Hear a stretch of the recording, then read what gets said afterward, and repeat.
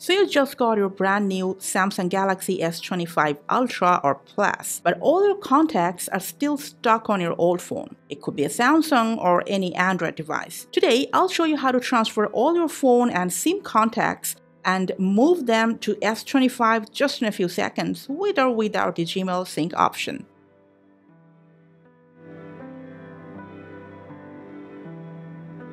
Now, there are several ways to do that, but the easiest and the quickest way is to do it with Bluetooth. So make sure Bluetooth is turned on both of your devices. Now open up Contacts app on your Android device.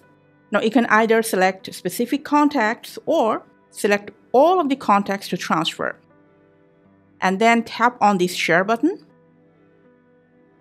In this pop-up, tap on Bluetooth option. Now, if your S25's name is not popping up, don't worry. Just open up the Bluetooth settings on your S25 and in a moment the name should pop up.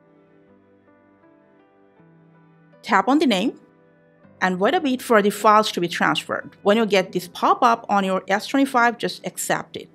After the transfer is complete from this notification panel, tap on it, tap on the file, and then just tap on Import. And then select where you want to save those contacts, that's all. And then tap on Import. As you can see, all my contacts are transferred from my old Android to this S25.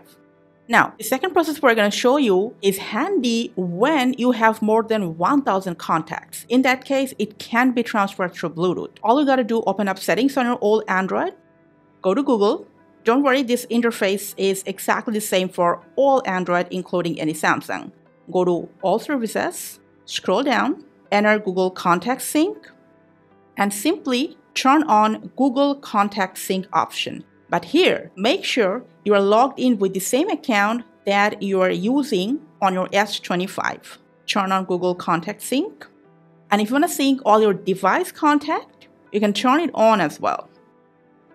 Now to check if it works or not, after that, open up Gmail on your S25, tap on your profile, to Google account, swipe left the top bars to people and sharing, go to contacts.